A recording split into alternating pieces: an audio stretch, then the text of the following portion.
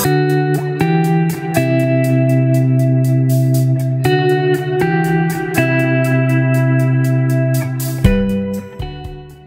mamy przyjemność rozmawiać z doktorem Jostem, który jest odpowiedzialny za wyhodowanie odmiany Debian. Jost, jak to się stało, że wymyśliłeś właśnie taką odmianę? In 2011 we have chosen the two varieties Tobak and Elixir to make a cross because these two varieties have been the highest yielding varieties on the market at that time. To bring more also quality in this cross, we crossed it 1 year later with the variety Forum, and this was very successful because also the right translocation, which was in Forum, was maintained in the new variety Debian. So we combined the yield and the quality with the right translocation and the SM1 gene.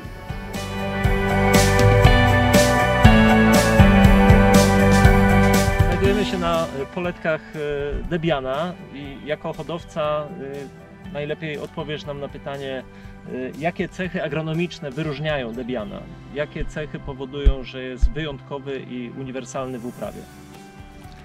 So Debian is a very high yielding variety with outstanding yield stability, and reasons for that could be for one is the wheat orange blossom niche resistance SM1, which gives us higher yield stability in wet conditions, in wet years. And probably the second point, the second bonus is the right translocation, which is known has a positive effect in abiotic stress conditions like drought, where it's also supported the stress stability of the variety in these conditions. On the other hand, we have already heard that we have a good resistant packages in leaf diseases, and this gives a all-around package for a good and healthy and stable variety.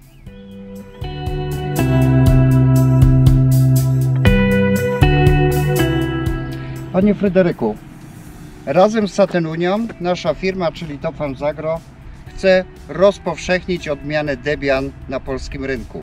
Proszę powiedzieć, co sprawia, że ta odmiana jest tak chętnie kupowana przez niemieckich rolników? Debian is a very important variety for the German farmers because of the high yield level. So during the whole registration process, so 3 years, we have the very high yield levels, and also after the registration in Landessortenversuche, so in the local trials, we have this really high stability in the yield. And I think this is one of the most important factors for the farmers, that they have the stability over different years, different conditions, under all type of soil. Thank you. Welcome.